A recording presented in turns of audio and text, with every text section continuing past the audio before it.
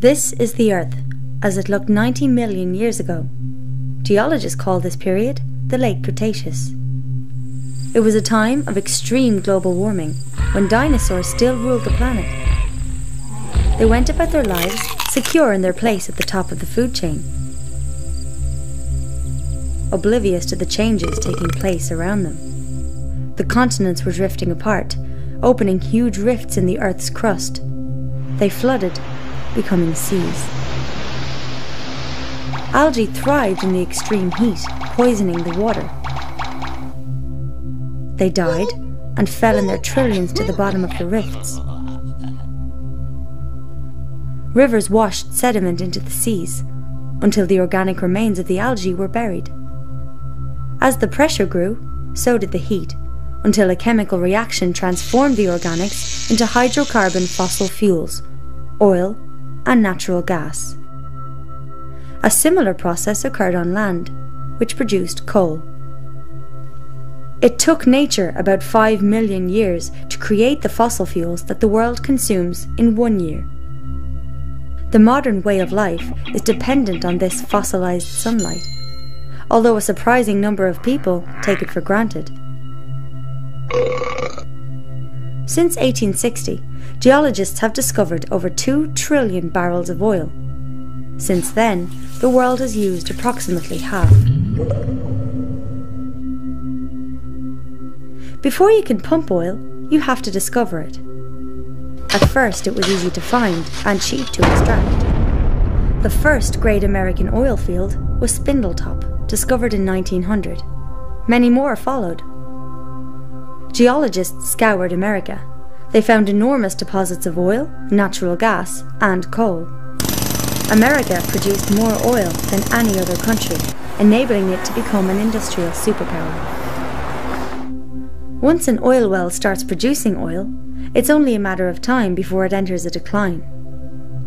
Individual wells have different production rates. When many wells are averaged together, the combined graph looks like a bell curve. Typically, it takes 40 years after the peak of discovery for a country to reach its peak of production, after which it enters a permanent fall.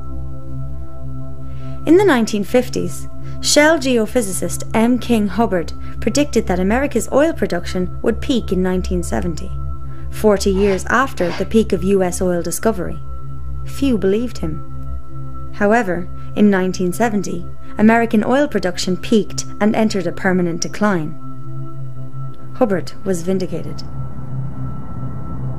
From this point on, America would depend increasingly on imported oil. This made her vulnerable to supply disruptions and contributed to the economic mayhem of the 1973 and 1979 oil shocks. The 1930s saw the highest rate of oil discoveries in US history. In spite of advanced technology, the decline in the discovery of new American oil fields has been relentless. More recent finds, such as Anwar, would at best provide enough oil for 17 months. Even the new Jack 2 field in the Gulf of Mexico would only supply a few months of domestic demand. Though large, neither field comes close to satisfying America's energy requirements. Evidence is now mounting that world oil production is peaking or is close to it. Globally, the rate of discovery of new oil fields peaked in the 1960s. Over 40 years later, the decline in discovery of new fields seems unstoppable. 54 of the 65 major oil-producing nations have already peaked in production.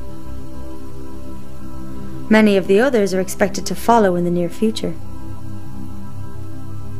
The world will need to bring the equivalent of a new Saudi Arabia into production every 3 years to make up for declining output in existing oil fields. In the 1960s, 6 barrels of oil were found for every 1 that was used. 4 decades later, the world consumes between 3 and 6 barrels of oil for every 1 that it finds. Once the peak of world oil production is reached, demand for oil will outstrip supply, and the price of gasoline will fluctuate wildly, affecting far more than the cost of filling a car. Modern cities are fossil fuel dependent. Even roads are made from asphalt, a petroleum product, as are the roofs of many homes. Large areas would be uninhabitable without heating in the winter or air conditioning in the summer. Suburban sprawl encourages people to drive many miles to work, school, and stores.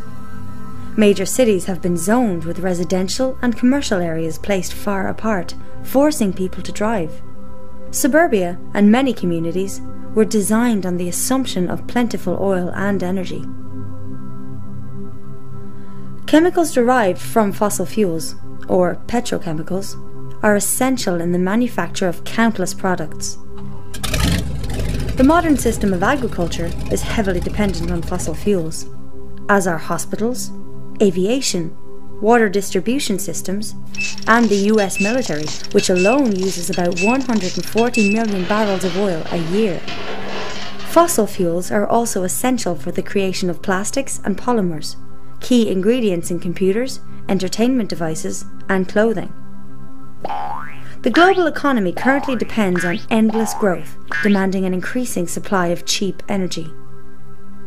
We are so dependent on oil and other fossil fuels that even a small disruption in supply may have far-reaching effects on every aspect of our lives.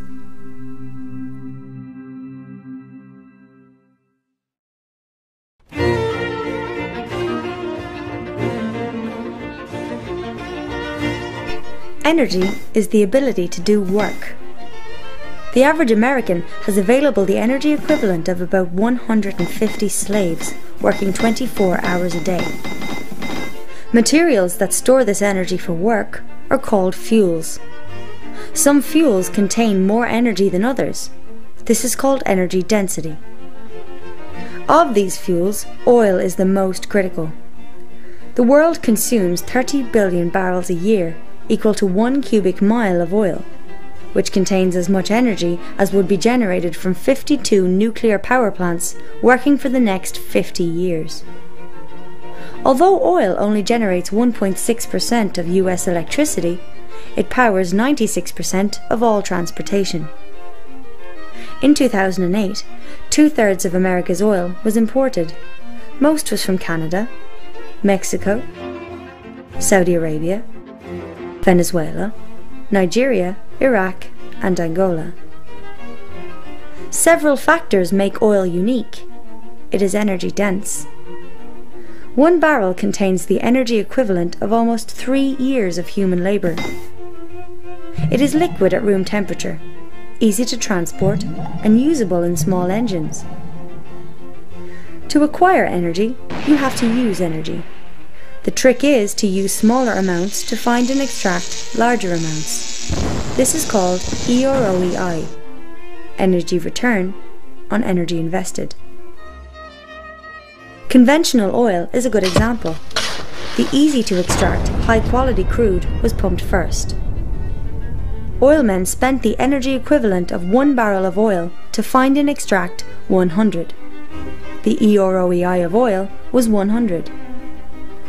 As the easy-to-find oil was pumped first, exploration moved into deep waters, or distant countries, using increasing amounts of energy to do so. Often, the oil found now is heavy or sour crude and is expensive to refine. The EROEI for oil today is as low as 10. If you use more energy to get the fuel than is contained in the fuel, it's not worth the effort to get it. It is possible to convert one fuel source into another. Every time you do so, some of the energy contained in the original fuel is lost. For instance, there is unconventional oil, tar sands and shale. Tar sands are found mainly in Canada. 2/3 of the world's shale is in the US. Both of these fuels can be converted to synthetic crude oil. However, this requires large amounts of heat in fresh water, reducing their EROEI, which varies from 5 to as low as 1.5. Shale is an exceptionally poor fuel, pound for pound containing about 1/3 the energy of a box of breakfast cereal. Coal exists in vast quantities and generates almost half of the planet's electricity.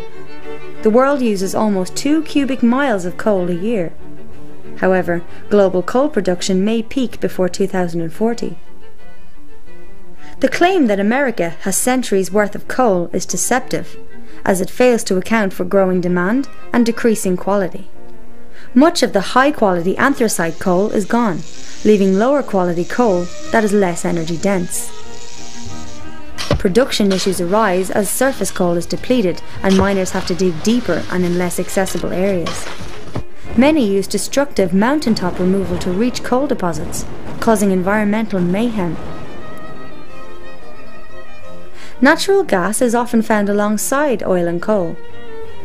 North American discovery of conventional gas peaked in the 1950s and production peaked in the early 70s. If the discovery graph is moved forward by 23 years, the possible future of North American conventional natural gas production is revealed. Recent breakthroughs have allowed the extraction of unconventional natural gas, such as shale gas, which might help offset decline in the years ahead. Unconventional natural gas is controversial, as it needs high energy prices to be profitable. Even with unconventional gas, there may be a peak in global natural gas production around 2030. Large uranium reserves for nuclear fission still exist. To replace the 10 terawatts the world currently generates from fossil fuels would require 10,000 nuclear plants. At that rate, the known reserves of uranium would last for only 10 to 20 years. Experiments with plutonium-based fast breeder reactors in France and Japan have been expensive failures. Nuclear fusion faces massive technical obstacles. Then there are the renewables. Wind power has a high EROEI, but is intermittent. Hydropower is reliable, but most rivers in the developed world are already dammed. Conventional geothermal power plants use existing hotspots near the Earth's surface. They are limited to those areas.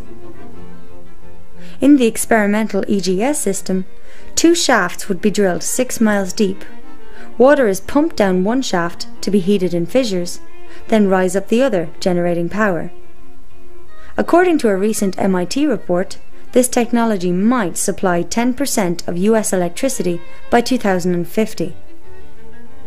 Wave power is restricted to coastal areas. The energy density of waves varies from region to region. Transporting wave-generated electricity inland would be challenging. Also, the salty ocean environment is corrosive to turbines. Biofuels are fuels that are grown. Wood has a low energy density and grows slowly. The world uses 3.7 cubic miles of wood a year. Biodiesel and ethanol are made from crops grown by petroleum-powered agriculture. The energy profit from these fuels is very low. Some politicians want to turn corn into ethanol. Using ethanol to supply 1/10 of projected US oil use in 2020 would require 3% of America's land. To supply 1/3 would require 3 times the area now used to grow food. To supply all US petroleum consumption in 2020 would take twice as much land as is used to grow food. Hydrogen has to be extracted from natural gas, coal or water, which uses more energy than is generated from the hydrogen. This makes a hydrogen economy unlikely.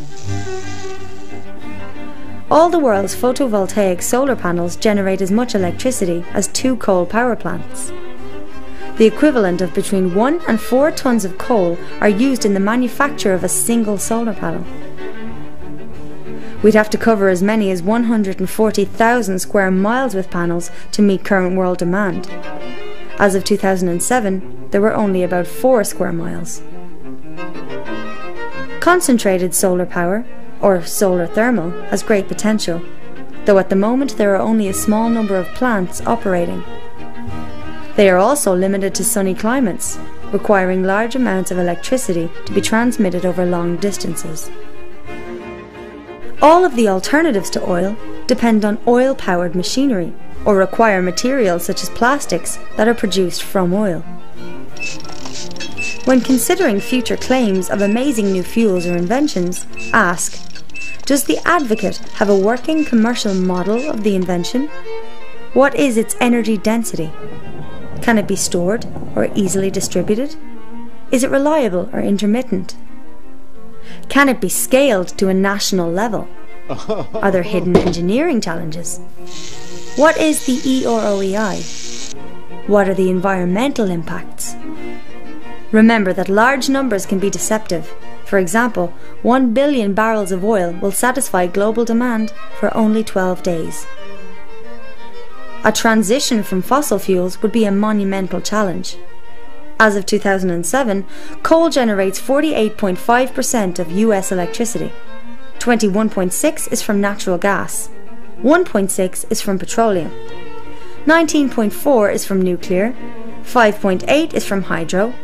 Other renewables only generate 2.5%. Is it possible to replace a system based on fossil fuels with a patchwork of alternatives? Major technological advances are needed, as well as political will and cooperation, massive investment, international consensus, the retrofitting of the $45 trillion global economy, including transportation, manufacturing industries, and agricultural systems, as well as officials competent to manage the transition. If all these are achieved, could the current way of life continue?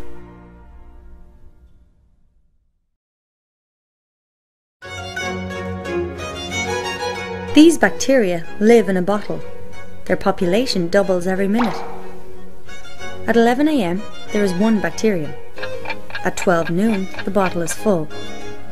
It is half full at 11:59, leaving only enough space for one more doubling. The bacteria see the danger. They search for new bottles and find 3. They assume that their problem is solved. By 12 noon, the first bottle is full. By 12:01, the second bottle is full. By 12:02, all the bottles are full. This is the problem that we face due to the doubling caused by exponential growth. When humanity began to use coal and oil as fuel sources, it experienced unprecedented growth. Even low growth rates produce large increases over time. At a 1% growth rate, an economy will double in 70 years. At 2% rate, doubles in 35 years. At a 10% growth rate, an economy will double in only 7 years. If an economy grows at the current average of 3%, it doubles every 23 years. With each doubling, demand for energy and resources will exceed all the previous doublings combined. The financial system is built on the assumption of growth, which requires an increasing supply of energy to support it. Banks lend money they don't have, in effect creating it. The borrowers use the newly created loan money to grow their businesses and pay back the debt, with an interest payment which requires more growth. Due to this creation of debt-formed money, most of the world's money represents a debt with interest to be paid. Without continual, new and ever larger generations of borrowers to produce growth and thus pay off these debts, the world economy will collapse. Like a Ponzi scheme, the system must expand or die. Partly through this debt system, the effects of economic growth have been spectacular in GDP, damming of rivers, water use, fertilizer consumption, urban population, paper consumption, motor vehicles, communications and tourism. World population has grown to 7 billion and is expected to exceed 9 billion by 2050. On a flat, infinite Earth, this might not be a problem. However, as the Earth is round and finite, we will eventually face limits to growth. Economic expansion has resulted in increases in atmospheric nitrous oxide and methane, ozone depletion, increases in great floods, damage to ocean ecosystems, including nitrogen runoff, loss of rainforest and woodland, increases in domesticated land, and species extinctions. If we place a single grain of rice on the first square of a chessboard, double this and place 2 grains on the second, Double again and place 4 on the third. Double again and place 8 on the fourth, and continue this way, putting on each square twice the number of grains than were on the previous one. By the time we reach the final square, we need an astronomical number of grains. 9 quintillion, 223 quadrillion, 372 trillion, 36 billion, 854,776,000 grains. More grain than the human race has grown in the last 10,000 years. Modern economies, like the grains on the chessboard, double every few decades. On which square of the chessboard are we? Besides energy, civilization demands numerous essential resources: fresh water, topsoil, food, forests, and many kinds of minerals and metals. Growth is limited by the essential resource in scarcest supply. A barrel is made of staves, and like water filling a barrel, growth can go no further than the lowest stave, or the most limited essential resource. Humans currently utilize 40% of all photosynthesis on Earth. Though it might be possible to use 80%, we are unlikely to ever use 160%.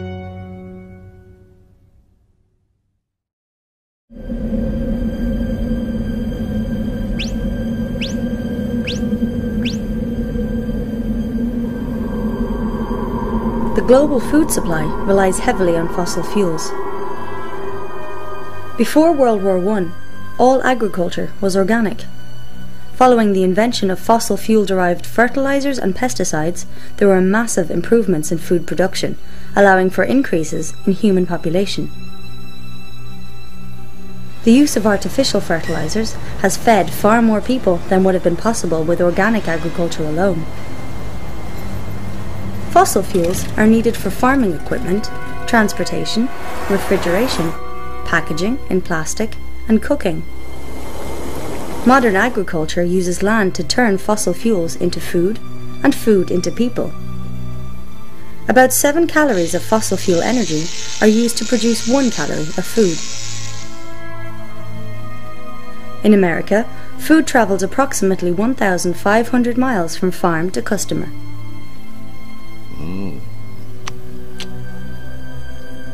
Besides fossil fuel decline, there are several threats to the current system of food production. Cheap energy, improved technology, and subsidies have allowed massive fish catches. Global fish catches peaked in the late 1980s, forcing fishermen to move into deep waters.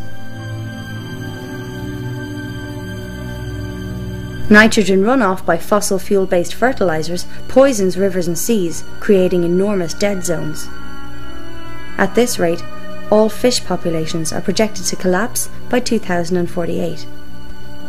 Acid rain from cities and industries leaches the soil of vital nutrients such as potassium, calcium, and magnesium. Another threat is a lack of water. Many farms use water pumped from underground aquifers for irrigation. The aquifers need thousands of years to fill up, but can be pumped dry in a few decades, like oil wells. America's massive Ogallala aquifer has fallen so low that many farmers have had to return to less productive dry land farming. Additionally, the use of irrigation and fertilizers can lead to salinization, the accumulation of salt in the soil. This is a major cause of desertification. Still another threat is topsoil loss. 200 years ago, there were 6 feet of topsoil on the American prairies. Today, through tillage and poor practices, approximately half is gone. Irrigation encourages the growth of stem rust fungi like UG99, which has the potential to destroy 80% of the world's grain harvest. According to Norman Borlaug, father of the Green Revolution, stem rust has immense potential for social and human destruction. The use of biofuels means that less land will be available for food production. An area has a finite carrying capacity. This is the number of animals or people that can live there indefinitely. If a species overshoots the carrying capacity of that area, it will die back until the population returns to its natural limits. The world has avoided this die-off by finding new lands to cultivate or by increasing production, which has been possible largely thanks to oil. To continue growth, more resources are required than the Earth can provide, but no new planets are available. In the face of all these challenges, global food production must double by 2050 to feed the growing world population. 1 billion people are already malnourished or starving.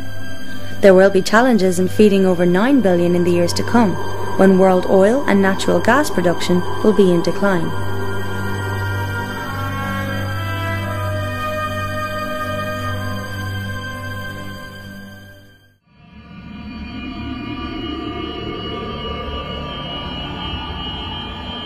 The global economy grows exponentially at about 3% a year, consuming increasing amounts of non-renewable fuels, minerals and metals, as well as renewable resources like water, forests, soils and fish faster than they can be replenished. Even at a growth rate of 1%, an economy will double in 70 years. The problem is intensified by other factors. Globalization allows people on one continent to buy goods and food made by those on another.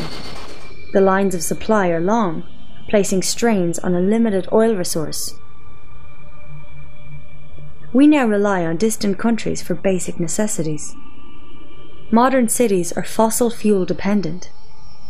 Most banking systems are based on debt, forcing people into a spiral of loans and repayments, producing growth. What can be done in the face of these problems?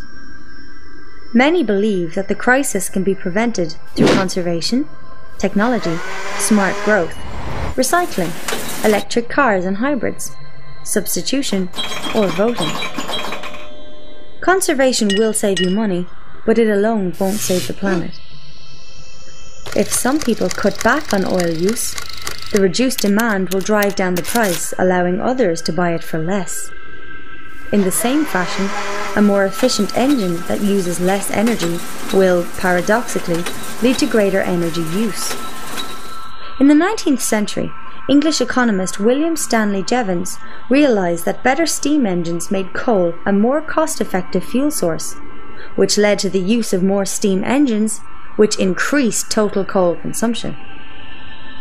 Growth of use will consume any energy or resource saved through conservation.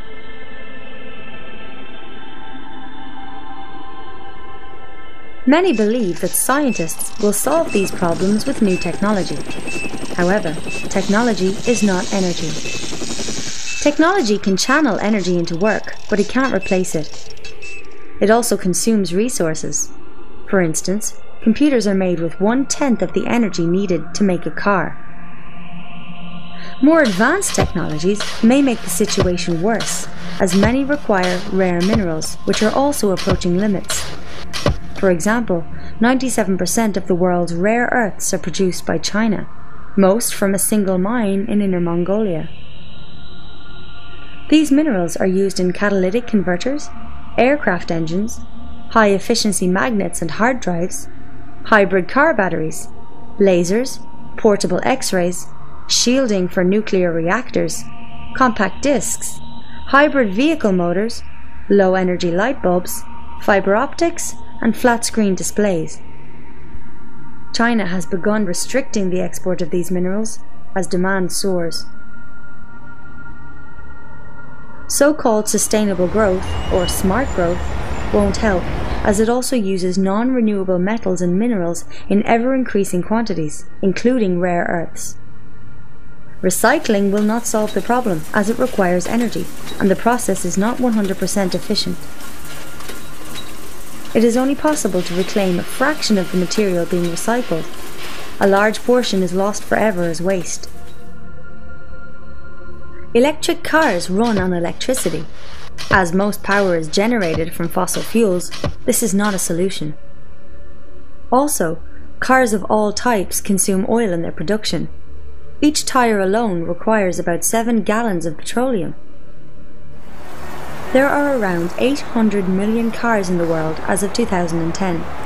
At current growth rates, this number would reach 2 billion by 2025. It is unlikely that the planet can support this many vehicles for long, regardless of their power source.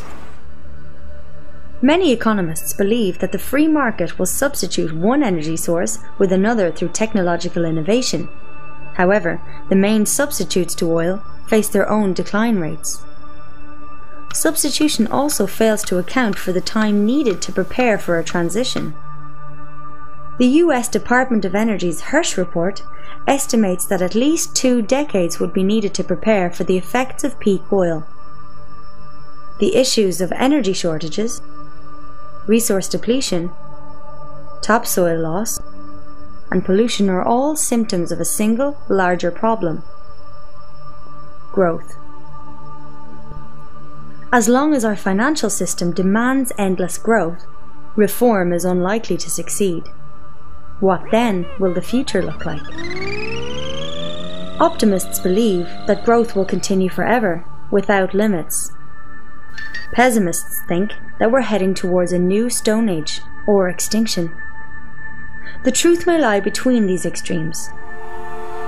It is possible that society might fall back to a simpler state, one in which energy use is a lot less. This would mean a harder life for most, more manual labour, more farm work, and local production of goods, food, and services. What should a person do to prepare for such a possible future? Expect a decrease in supplies of food and goods from faraway places. Start walking or cycling. Get used to using less electricity. Get out of debt. Try to avoid banks. Instead of shopping at big box stores, support local businesses. Buy food grown locally at farmers' markets. Instead of a lawn, consider gardening to grow your own food. Learn how to preserve it. Consider the use of local currencies, should the larger economy cease to function, and develop greater self-sufficiency. None of these steps will prevent collapse, but they might improve your chances in a low-energy future, one in which we will have to be more self-reliant, as our ancestors once were.